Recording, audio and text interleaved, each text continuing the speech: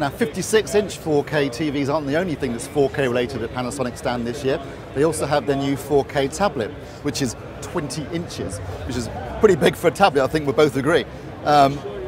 This is basically designed for use by photographers. It's a 15:10 ratio screen, and obviously the idea is that when you take photographs at higher resolutions, you can look at them on the tablet, you can edit, and then you can send them to another device.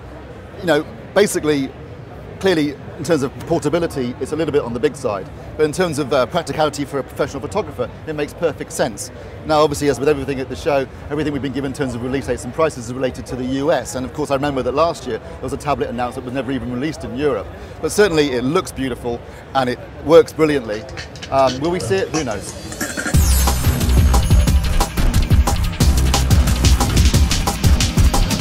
Before CES 2013, the rumours circulating that Panasonic was maybe going to pull out of R&D of plasma, maybe they were going to stop making plasmas at all. In fact, with the advent of OLED and with 4K, maybe plasma was dead. But having had a good look around the Panasonic stand, I can say there's still plenty of life in the old dog yet. The big news at 2013 CES is that the flagship plasma TV for Panasonic this year is not going to be the VT60, it will actually be the ZT60 or ZT60, depending on which side of the pond you're on. Now, what's the difference between these two plasmas? Well, the new plasma, ZT, uses a brand new panel. Basically, the old style panel had the panel itself and then a gap of air and then the actual glass front. The new panel, the glass front is actually the front of the panel. There's no gap of air between the two. And then the filters on front of that, which basically means that there's much better light rejection. And so there's no ambient light affecting the black levels, which means that the ZT has even blacker blacks than the old VT. Now that's pretty impressive when you consider that last year the VT50 won a reference status badge at AV Forums and had incredible blacks. So what else is different about the ZT? Well, it has 30,000 gradations. It also has a much wider colour space, actually 98% of DCI, that's the Digital Cinema Initiative colour space. That's a massive colour space. Now, of course, that's not necessarily important right now because what we want the TV to do is actually replicate Rec 709.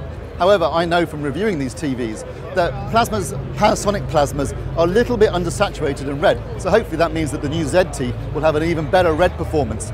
Now, Panasonic have actually got a darkroom set up where they have last year's VT50 compared with this year's ZT60. And I can say from having compared the two, the black levels are unbelievably even blacker than the old VT50. And in fact, when they were showing a black image with a black wall behind it, you literally couldn't tell where one ended and the other one began. Very impressive indeed.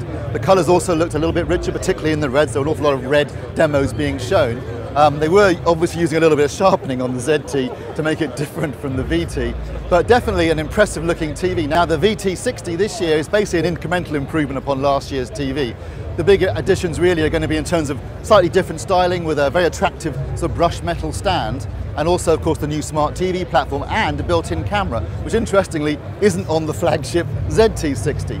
Having used built-in cameras on other manufacturers' TVs, I can definitely say that it's something that I really like because it's quite handy for making video Skype calls to your friends and family.